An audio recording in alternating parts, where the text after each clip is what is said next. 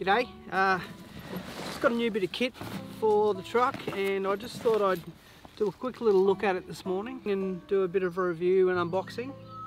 It's the Smokin Hot Rocket Stove from Tent World. Now the reason I've graduated from this, I did have an Ozpig previously. The reason I've changed to this is that it's much smaller. It packs down a lot smaller. It's about 30 centimeters odd across and about 60-70 high. So it packs down to a very small square, which is really great. As I've only got the Prado, there's not a lot of space available. So there's the bits there. There's the front gate.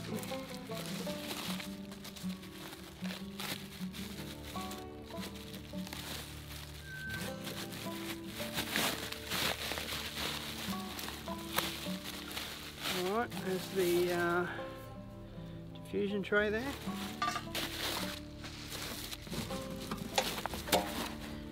And as you'll see here, it packs down to a really tiny amount of space, which was a big thing for me.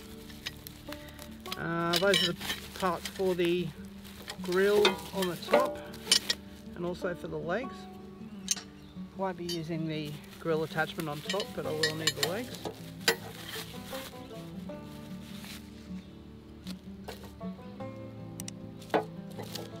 So there's the leg attachments there. Hello Mr. Magpie, what's going on buddy? So there's the attachments for the legs.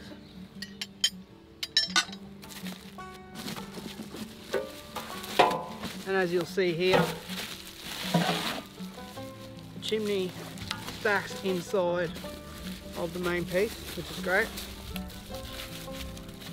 Really space saving thing this is. Now this is all steel. It's not as thick as well like an Ozpig or something is, but still very durable nevertheless. The whole package itself only weighs under 10 kilos, which is awesome. And it all fits nice and snugly in that bag there, which is good. Alright, let's take a look at putting it together now.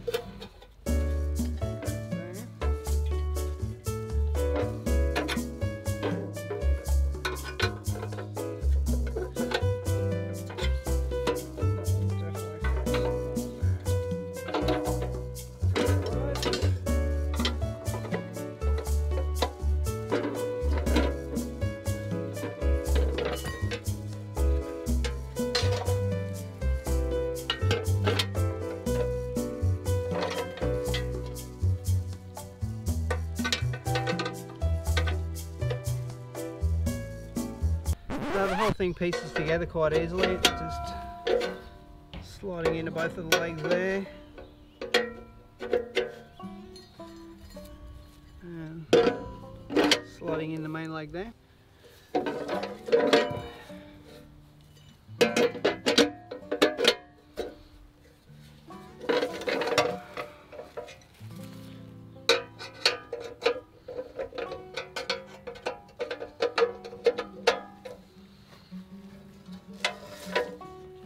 One slight gripe I can see already is that the legs do move around a little bit, which is slightly annoying, but I'll deal with it I guess. Alright then. So let's get everything in place here. There's a little ashtray there that keeps all the ash in.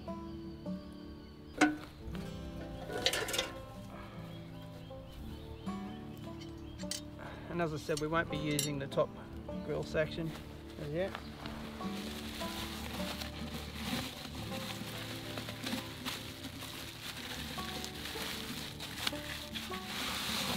And the little chimney part there. Slides into place there really easy. Basically you just feed any of the wood and everything down into that little section there.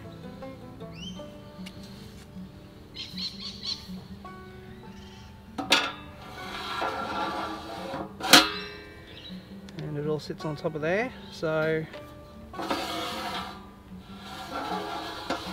that makes sure that the fire's got breathing room underneath it.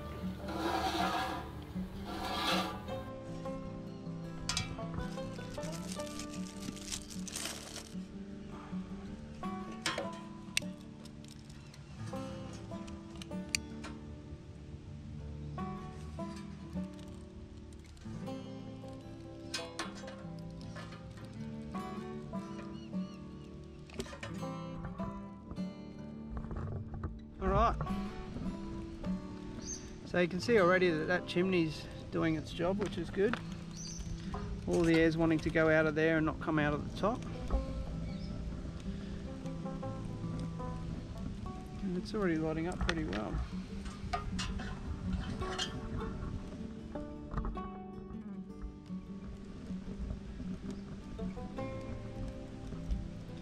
So we'll just do a bit of a quick timer here and see how long it takes. I'll just switch off for a moment now, and we'll come back in a minute or two and see where we're at. Alright, well, we're at 2 minutes in now. And you'll see the fire's already cranking, and we've only got a little bit of kindling in there. So it's already generating quite a bit of heat, and the steel is keeping the heat quite well. The chimney's very warm, but that is to be expected.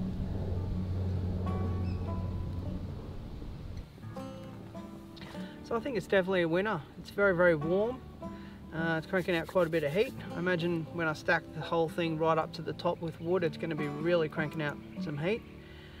We're only just here today just to kind of get it going and just have a quick little look at it. So we won't get it completely stacked up with wood, but we just wanted to have a quick look today and see what we can see and see how it performs. I think this drip tray here is definitely handy, which is good, and also the breathing tray here, which allows all the wood to breathe and the air to get in underneath it, is going to come in really handy. Once it's filled up with wood all the way up to the top here, it's going to come in very, very handy to have that air coming underneath it there. So I think it's definitely a winner. I'm definitely glad I've changed it around from the Ozpig. I've definitely saved some space, which was the #1 thing. It's only about $180 odd, I think, from Tent World as well, so I'm not sponsored by Tent World or anything. I just happen to get a lot of stuff from there, as a lot of people would do, I'm sure. So anyway, I hope you've enjoyed taking a quick look at the Smokin Hot Rocket Stove, and thanks for watching. We'll see you again very soon.